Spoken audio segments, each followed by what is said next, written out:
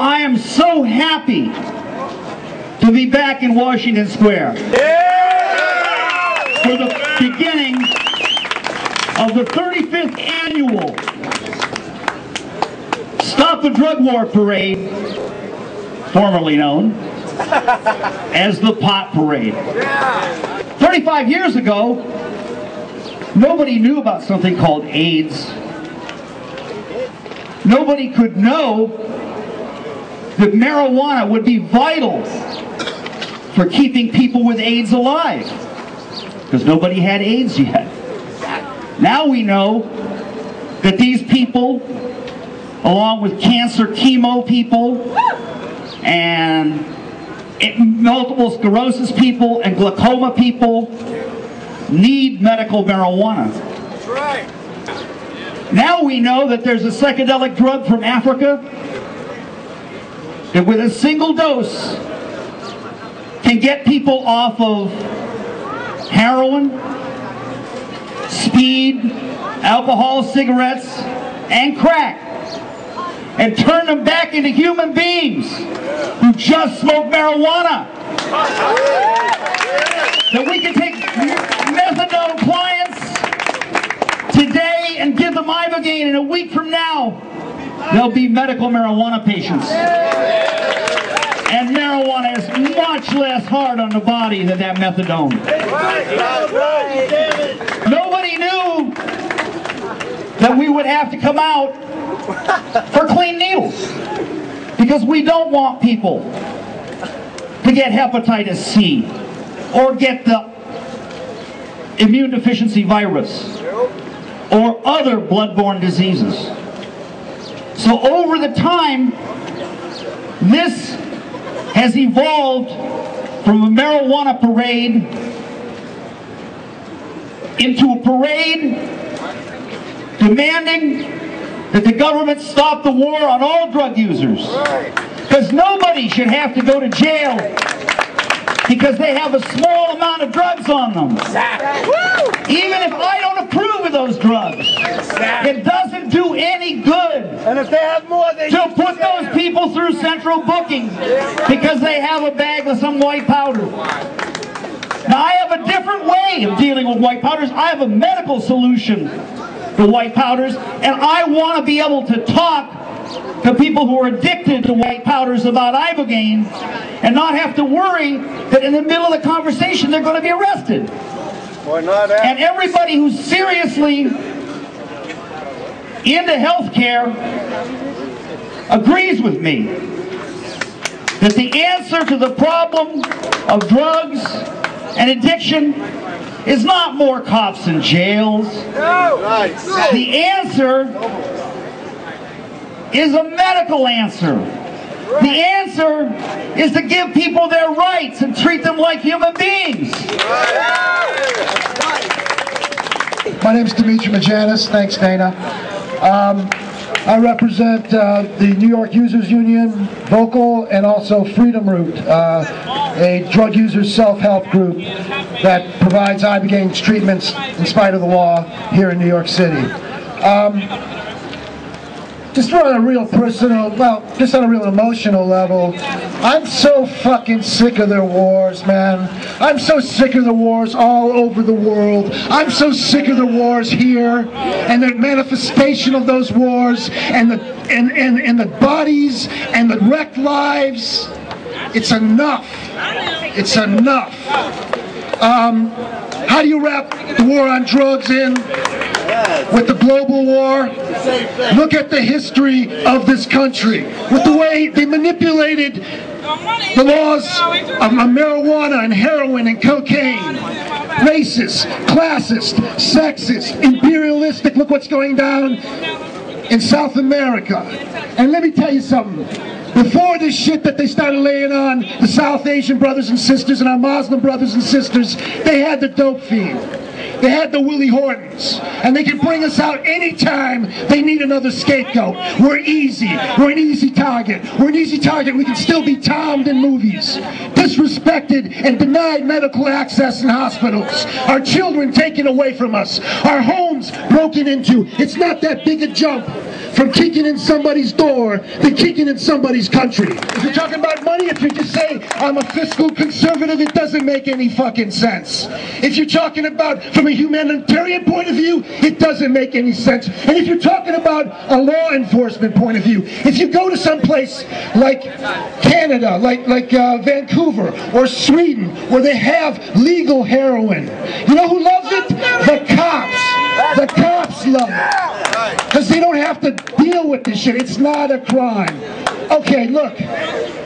I'll talk about Ibogaine real quick. But what I'm trying to say, as a drug user, I haven't used in 5 years, but I'm still a drug user. Okay, I still identify. What I'm saying is, needle exchange is great. Medical marijuana is great. Ibogaine is great. Drop the rock is great. But it's not fucking enough. That's right. It's not enough. I want my human and civil rights. And one of those rights is the right to put anything I want in my body if I so choose. I am an adult. I am an American. I am a child of God. And I'm a citizen of the world. Now we're talking about Ibogaine. Ibogaine, real quick, is an hallucinogen. It comes from Africa, from the Bwiti people. It is a sacrament that has been ingested for thousands of years in Gabon, West Africa. It is a healing drug. You trip on it, but it's a healing drug in the sacrament. Now this drug, this sacrament, when ingested, will return an active drug user to a pre-addicted state. You may say I'm crazy. I was on cocaine, heroin, and methadone for over 20 years. And I had to leave the country to go take the only thing that could take me to a pre-addictive state. I'm not going to say cured, because I'm not even sure if it's a disease. I don't know about that. I know I was fucked up. I know I was in and out of the police station. I know that I was unable to function. I was at that point in my use. One treatment, one amazing experience later, I haven't used drugs in 5 years. Now, what we've been doing in New York City is taking matters into our own hands, following in the footsteps of other movements, and taking matters into our own hands, and giving treatments in New York City. Even this is a Schedule I felony, and I want to announce something today. Later on in the day, somewhere in this city, we will be taking an informed drug user and giving them the sacrament of Ibogaine, and as an act of self-determination, civil disobedience, healing, and love. And we will. They'll be the 153rd person we've treated so far, and we're going to keep on doing it because it's our right, regardless of what the fucking law says, regardless of what the doctors say. This shit works. It works for me.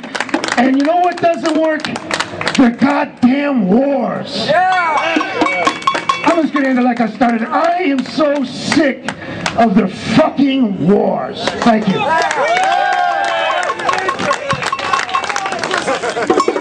Anyway, folks, I have a confession to make. 8 years ago, I did not know it, I made a contribution to the Bush Committee for President. I didn't know it. I bought an ounce of cocaine from the guy. You guys out there who are doing drugs are helping out the terrorists. I helped out the terrorists for 30 years. We're fighting. This is a big fight. We're fighting cicadas. America's fighting against the quesadillas. We're fighting the cicadas everywhere. I want to protect your rights. I want to hide your rights to protect your rights. I need to put them in a case and protect them. Listen, we have about 200 people here. 125 are narcotics agents.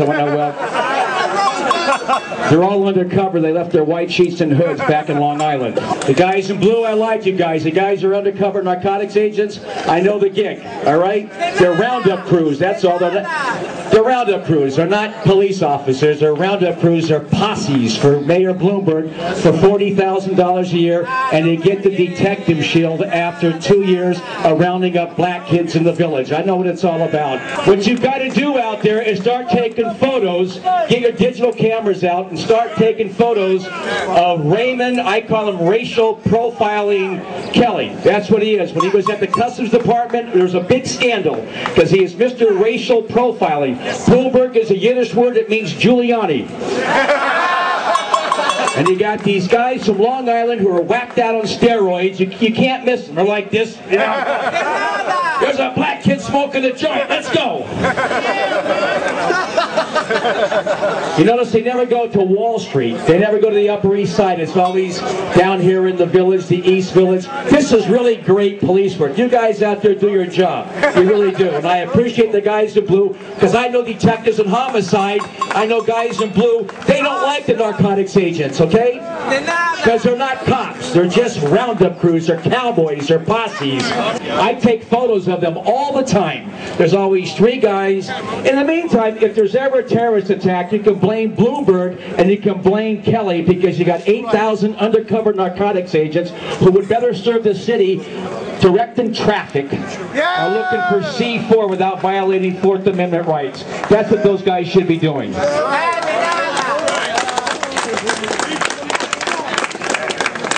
Those guys in blue, they know it, man. You guys are good men, all right? You'd rather give out desk appearance tickets to narcotics agents. They need to arrest 8 guys, put them in a van, all right? Get their little bit of overtime, and then get that gold shield. Become a detective. These guys couldn't solve a murder to save their lives, and they're called detectives. Kelly Savalas is rolling in his grave right now, as is McLeod.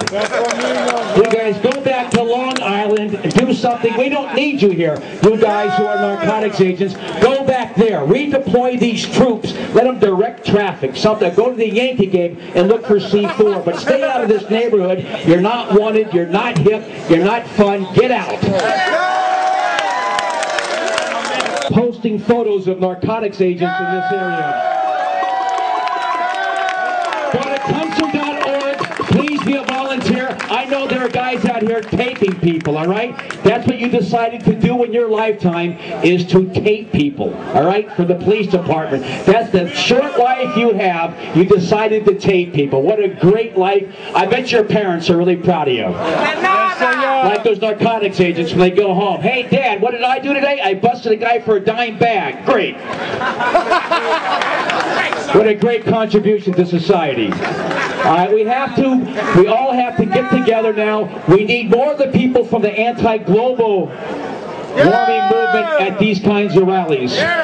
All right, because the people I represent in prison want free air. They don't give a shit if it's clean or dirty. They want free air. And so we have to form a massive movement. Please get a digital camera and start taking photos of these guys. We had 510,000 stops and frisks in this city last year. 510,000. That's more than they had in Berlin in 1938. All right, so, and it's all black and Latino kids that they're doing, and they say it's for guns. No, it's for narcotics, is what they're doing. Get their arrests. Damn right. So this is a fascist city. It's becoming worse and worse under Bloomberg. The government you have elected is inoperative. In Venezuela, Hugo Chavez just nationalized the oil companies. In Brazil, for those of you who are aware of what happened yesterday, it was a good day, and I've got some good news for you. They have taken away the patent from Merck for the AIDS medicine. In Venezuela, they're going to do it next. In Brazil, they replaced the Merck medicine with generic medicine, which means that the people of Brazil will be able to live and not have to die because they can't afford that medicine. Taking away the patent, the copyright of a drug whose access only slowed the process. This man is showing a humanity. President Lula of Brazil. We're judged by the leadership that we have. The government you have elected is inoperative. I am so happy to be back in Washington Square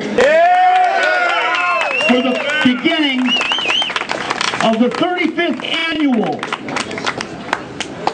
Stop the Drug War Parade, formerly known as the Pot Parade. 35 years ago, marijuana is much less hard on the body than that methadone.